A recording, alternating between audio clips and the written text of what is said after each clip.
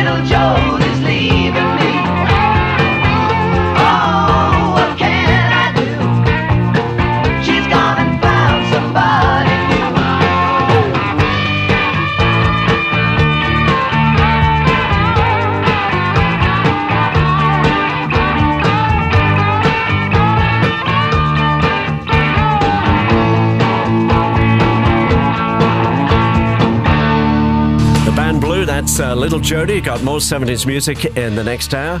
And also a chat with Charlie Hart, original member of Ronnie Lane's Slim Chance. This is BBC Radio 2 online, on digital radio and on 88 to 91 FM.